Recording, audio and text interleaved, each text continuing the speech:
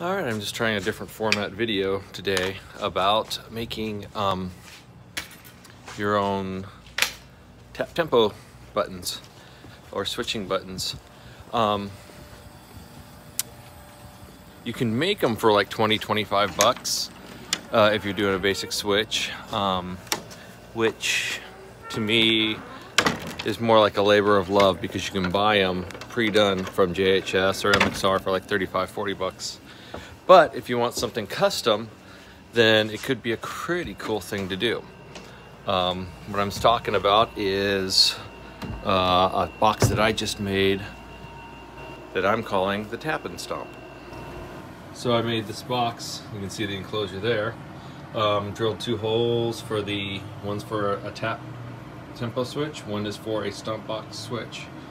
And then I labeled this side for the tap and the stomp. That's going to be the input jacks. Also made this part that has my signature and a serial number. I found these cool dry transfer lettering on Amazon. I'll try to leave a link for that. But these boxes come from Amazon like this, unpainted, undrilled, so you can do kind of what you want to with it. I've got one that I did just a basic tap tempo with that my friend Nick is using right now. And this is what I made for him. So he could have the tap tempo go into his Boss digital delay that has a tap tempo switch. And then he's going to have the foot switch go into his JHS pedal that has a switch on it for the drive more drive connection. Anyway, I'll show more of this in a few minutes because I did do something else that's kind of cool. So all these switches and connections are available on Amazon. This is the switch. So 1, 2. And this is the tap tempo button, so it doesn't latch. But you can also see that I've got this little mini switch put here because I put on a stereo jack. So he wanted to be able to possibly set the tap tempo for 2 different devices at once. I've tested it, it works. I just used it with a Electro Harmonics Oceans 11 and Mod 11 pedal together to see what that would do, and it did work. Kind of cool. All right, and here it is assembled. Just kind of love how full and crowded that looks. Even though all it is 2 switches and 2 input jacks and this little mini switch. This again is to switch between whether he's got 1 or 2 pedals that he's doing tap tempo with. And I used a stereo jack for that. There we go. But it just looks so busy and full, even though there's really nothing to this wiring. I've got it labeled here so you can see which side is the stomp side and which side is the tap side. And again, we've got our tap side non-latching and our stomp side latching. Kind of cool. So my main point, test fit once, test fit twice, test fit again, because I did all my test fitting. And then once I had my wire in there, I'm going, oh wow, it's even fuller looking. So, but I did test to make sure it's going to close. I used JB Weld to fit that switch into place so I didn't have to screw it in. And it's staying put. It's switching properly. So I'm going to put the back on and it's going to be good. And of course, a big part of the test fit process is to make sure your jack goes in and out. You can see how close quarters everything is there. Even when the jack's put in, you can see there's like almost no room. So again, yeah, make sure you test fit. 1, 2, 3, 4, 5, 6, 7, 8 times. All right, finished product. Looks pretty nice. Finish looks pretty good. So I did want to touch a little bit on finish. This is just a spray paint finish.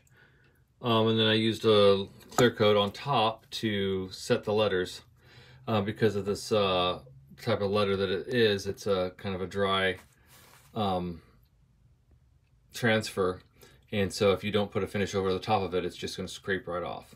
But I wanted to remind you that also a spray paint finish is just going to chip right off pretty easily. It's not a powder coat, so The companies that are able to make finishes that stay on the pedal well are powder coated. So what do you do if the finish just goes to a mess? Well, I got something like this. This is an interval fuzz that I built up, and you can see, look at that, the surface is just a mess. But it's because I used a clear coat that did not mesh with the finish that I used. And it's funny because it's actually the same paint for the color as I used for the clear coat. So you do want to test it and make sure. So what I did is I ended up just sanding it down a little bit and giving it just a vintage vibe. Don't forget to always put your own splash on there. But anyway, so you always want to test on a different surface to make sure that the clear coat's not going to ruin your finish. But I kind of like the way this looks anyway. It looks kind of vintagey. So as long as the darn thing works, you don't worry too much about how that finish turns out, right?